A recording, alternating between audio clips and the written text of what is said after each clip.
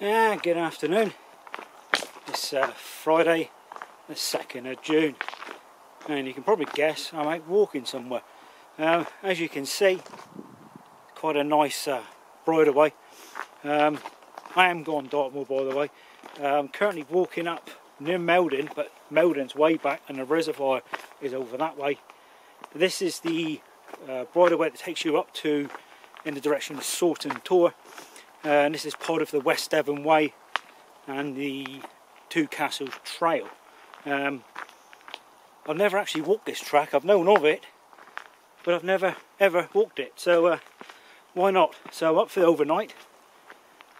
Quick overnight camp. Want to try somewhere new, but I'll show you that when I get there. So no things to try which are new this time.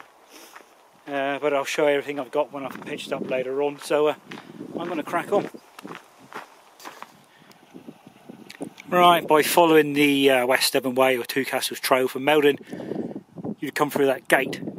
Obviously you don't come through it, you open it up obviously, but I think you know what I mean. Normally I would have come around that corner there with this hill. I've forgotten the name of it, but behind that, down below, is Meldon Reservoir. So I'm now going to head in that direction as usual, up towards Brat Tor. But at least it's a different way to know about, and yeah, easy one to remember.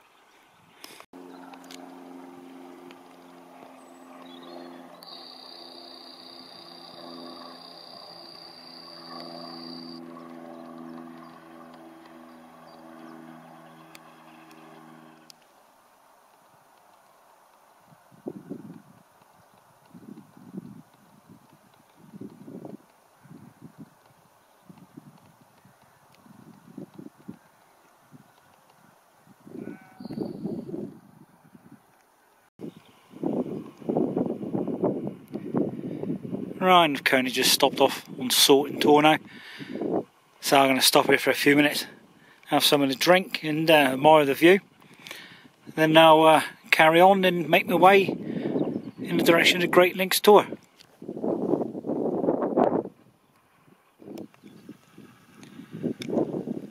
Right, this is Brat Tor, it's the Tor with the cross on it. So I'm going to stop here for a minute, have a drink, and then I'm going to make my way down the valley below here, because that over there is Brat Tor, so I may even camp up in there. I'm pretty sure I remember a pitch or two there I can go, or I'll just go stay in the valley next to the stream and stay there for the night. So Brat Tor is just within the boundary of the permitted camping zone, so I'm alright, but obviously further over that way you're not. And I don't know if the camera's picking up, there's a cuckoo down there. Right, I'll bring you back in a minute. That's Brat Tor up there, and I finally pitched. This wasn't my first ideal place to pitch, well, my first choice, should I say. I did intend to go up there on Brat Tor, but the ground up there is like you see it in front of me, it's just quite bumpy everywhere. But I managed to find a flattish piece here, so I've set the shoulder up. That's the Six Moon Designs Gatewood Cape, and I'm using the Six Moon Serenity net with it. It took me several attempts.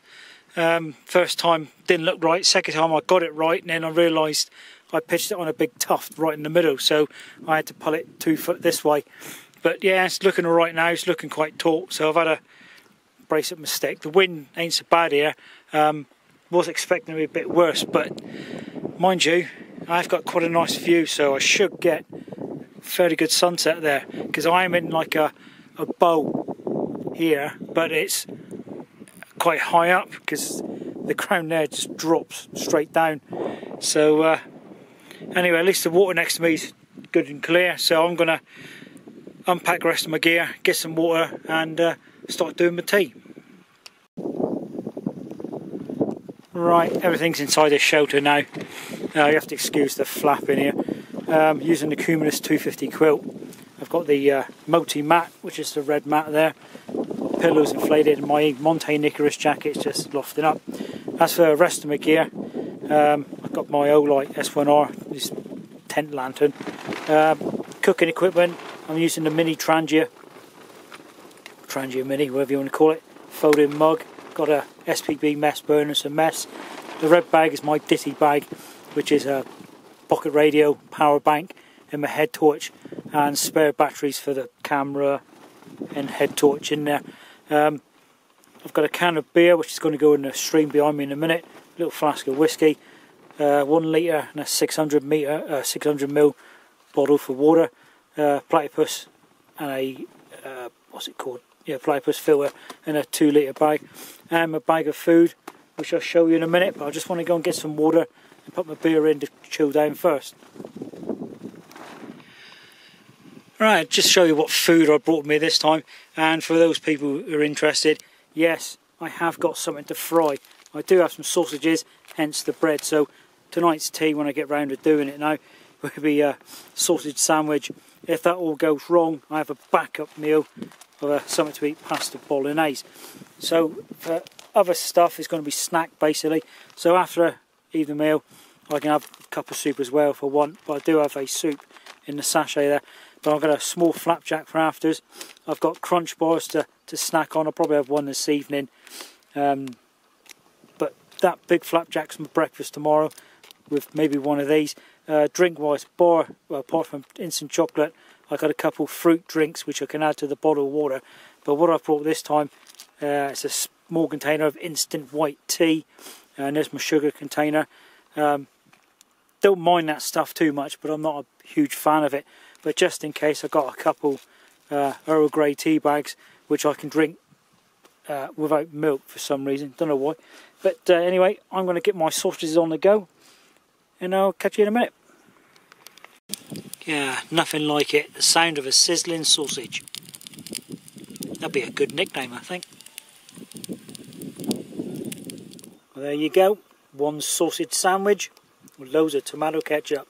So I'm going to enjoy this now. It's turning out to be quite a nice evening now. I think it's about 8:15.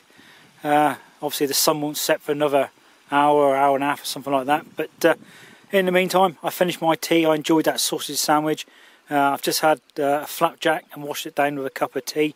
And I've left my mini Trangia out so I can have another brew later on. But in the meantime, I've just retrieved my can of Doom Bar from the stream, and it is very nice and cold. So I will enjoy that in a minute. I have been thinking I may try and do a time lapse of the sun setting. It is looking a bit hazy that way, and I have noticed the way it's going down. I may have to go off to the left to get a decent view of it, but we shall see. If I don't put that in, I may do a bit more filming later on, and if I don't, I'll end up catching all in the morning, unless I do a bit of astral photography tonight, which I may chuck in as well. So I'll catch you all later on.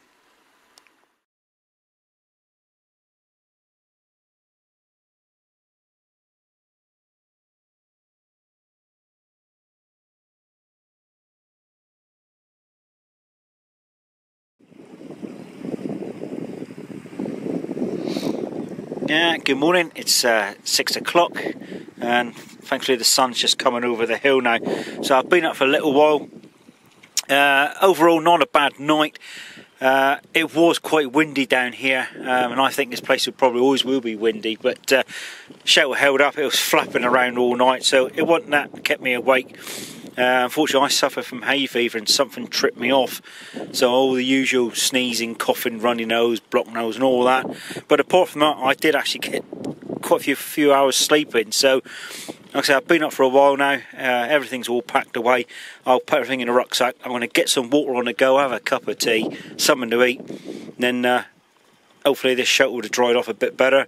And I'll pack everything away and head on.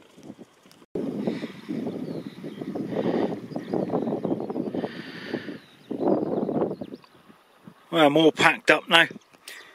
That is where I slept last night. I'm just going to double check the area, make sure I've not left anything behind. But usual thing, folks, leave no trace. Any rubbish you got with you, take it home. All my rubbish is in my rucksack, and I will dispose of that when I come to the nearest bin. So 7:15 now. I'm going to make my way up to Brat Tor and take it from there. Alright, this is Brat Tor again. So just stopping here for a minute. It's quite misty at the moment, but I think it's supposed to lift later on. So I think what I'll do now, I'm going to head over in that direction and go and visit Brat Tor. I've not been there for a while, so I think I'll go over there and take it from there.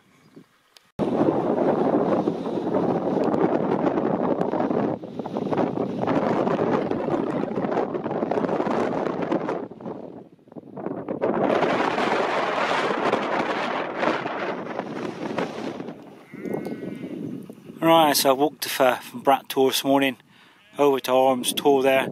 I made my way down here. It's certainly a lot less windier down here than up there, but I'm going to cross the stream there now and then head off to the right and go up to Great Nodding there, and I'll take it from there.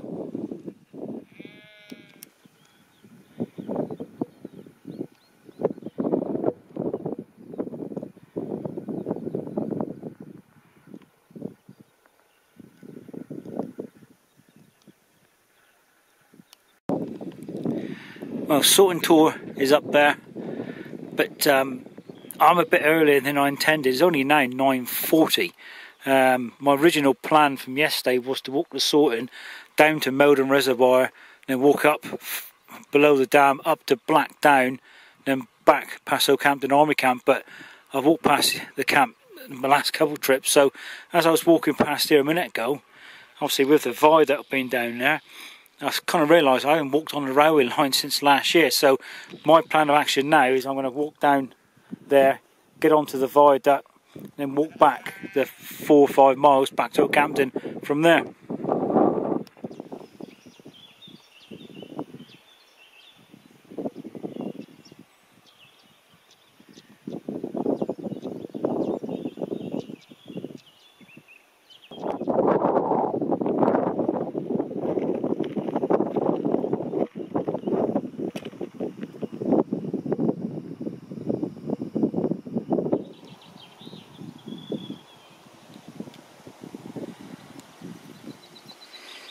Now, as I always say, leave no trace.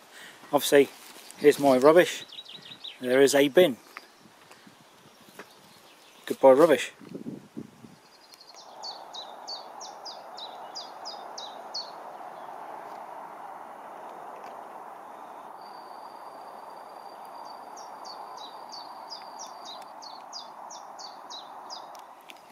Alright, this is Meldon Viaduct. Meldon Reservoir is over there, that's the dam, and obviously just behind me now is the Meldon Quarry and the old Meldon train station. Right, I'm nearly back in Oakhampton now, so this is my last bit of filming. It's been a good weekend, quite enjoyed it. Weather's been good, food hasn't been too bad, and that new location I tried, yeah, that was worth trying again. Although just to bear in mind, it is quite windy there, so a tent may be in order. Yeah, overall, like I said, good weekend. So if you like this one, give us a thumbs up. If you've got any questions or comments, leave them in the comments box and I'll get back to you. So I'm now going to go back to Oakhampton. All I've eaten today is a flapjack for breakfast, and that was 6 hours ago. So I'm going to go back to that cafe, I think, and have another fry up. And if I do, I'll take another picture of it and add it to the end of this video. So for me, I'll catch you all again in the next one. Bye bye.